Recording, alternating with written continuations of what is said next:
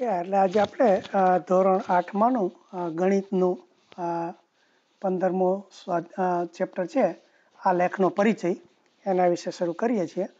એટલે આપણે જે થોડા વિડીયો જોવાના છે એમાં જો કે તમારી ચોપડી પ્રમાણે જ નથી લીધું, થોડું આડાવડું છે. એટલે આ પહેલો વિડીયો છે નિર્દેશાંક, એટલે આલેખપત્ર ઉપર જે આપણે કેવી રીતે દોરાય એનો પ્રાથમિક આલેખપત્રની પ્રાથમિક ખ્યાલ આપ્યા છે. એટલે એના વિશેનો વિડીયો છે, પહેલા જોઈએ.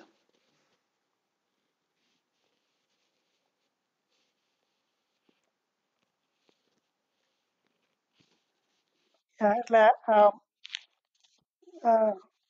નિર્દેશાંક એટલે આપણે શરૂઆત ત્યાંથી કરે કે આપણે પહેલા તમારે જો કે આની આગળ આવી ગયું છે રેખા ઉપર પેલા સંખ્યા રેખા ઉપર નંબર બતાવવાનું જે આપણે શરૂઆત કરેલી કે એમાં આવી રીતે 1 2 3 રેખા ઉપર હોય અને એમાં બગડો આપણે 2 નંબર દર્શાવવો હોય તો જમણી બાજુ તમે 0 થી નંબર સુધી જાઓ એ 2 નંબર 2 એ રીતે સંખ્યા રેખા ઉપર દર્શાવાય. એ આપણે અત્યાર સુધી શીખ્યા. હવે આપણે સપાટી ઉપર એટલે એક લાઈનમાં નહીં પણ આખી સપાટી ઉપર એક બિંદુ દર્શાવવું હોય તો કેવી રીતે દર્શાવવું? તો એમાં આ 2 નંબર આપવા પડે, 3 અને 5. એટલે આજે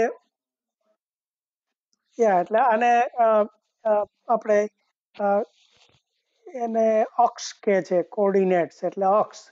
એટલે અક્ષને આપણે આ જે કાળી લાઈનો છે એ બધા એના અક્ષિસ કહેવાય. એટલે એને ડાબીથી જમણી બાજુ જાય એક્સ અક્ષ, એને એક્સ અક્ષ કહેવાય. અને જે ઉપર નીચે જે લાલ જાય છે એને વાય અક્ષ કહેવાય, વાય અક્ષ છે.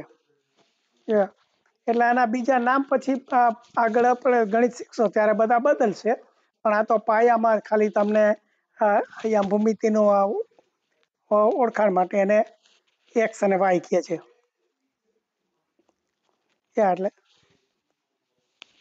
એટલે 3 ને 5 છે એને તમે સામાન્ય રીતે એવી રીતે વાંચવાના કે જે પહેલો આંકડો હોય ત્રગડો એને એક્સ અક્ષ, એક્સ કોઓર્ડિનેટ એટલે અક્ષ એટલે એક્સ અક્ષ. આપણે તમારે દિશાંક કે એવો શબ્દ વાપરો છે અને યામય વાપરો છે. એટલે એક્સ અક્ષ ઉપર એટલા યામ છે. એટલે 3 નંબર છે તો એટલે ત્રગડા ઉપર જે છે એટલે એક્સ અક્ષ ઉપર જે ત્રગડો છે એના પર જે આ ડોટેડ લાઈન દોરી છે એના ઉપર એ બિંદુ ગમે ત્યાં આવ્યું હોય એમ.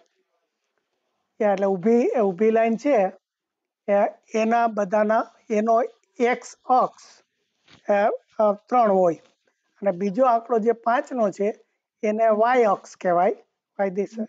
એટલે વાય આમ એટલે એ 5 તો કે તમે નીચેથી ઉપર 5 નંબર સુધી જાઓ. એટલે નીચે જે છે એને આપણે ઓરિજિન એટલે ઉગમ બિંદુ કેવું નામ તમારે આપ્યું છે. એટલે એના ઉપર ઉગમ બિંદુથી 5 નંબર સુધી ઉપર જાઓ અને એટલે આવી રીતે આડી લાઈન દોરી, પેલી ઊભી લાઈન દોરી, આડી લાઈન દોરી. એ આડી લાઈન 5 નંબર દોરી એના ઉપરના બધા જ બિંદુના 5 વાય એક્સ કહેવાય એનો. એટલે એ 2 લાઈન જ્યાં એકબીજાને કાપે આ એક્સ બ્લુ લાઈન બિંદુ કર્યું એનો નંબર 3 અને 5 કહેવાય. કારણ કે 3 એક્સ અક્ષ છે અને 5 છે એ વાય અક્ષ છે. 3 એટલે તમે 3 નંબર સુધી ડાબી બાજુ ખસો, 5 એટલે 5 નંબર ઉપર જાઓ. એટલે આ તમારો જે ઉદ્ગમ બિંદુ છે એનો અક્ષ અને વાય અક્ષ 0 0 કહેવાય, 0 0. એટલે બસ આ એની પાયાની ઓળખાણ તમારે. હવે ધારો કે તમને આપે 2 જેમ એટલે આ બીજા 2 અને 4 એવા નંબર આપ્યા છે. તો હવે એ ક્યાં આવે? તમારે જરા વિડીયો ઊભો રાખીને પહેલા તો તમારી જાતે જ જોવાનું. એટલે 2 નંબર છે એ એક્સ આપણે એક્સ અક્ષ છે, બરાબર ને? એટલે આપણે આ ઉગમ બિંદુ છે એનાથી 2 નંબર જમણી બાજુ ખસવાનું.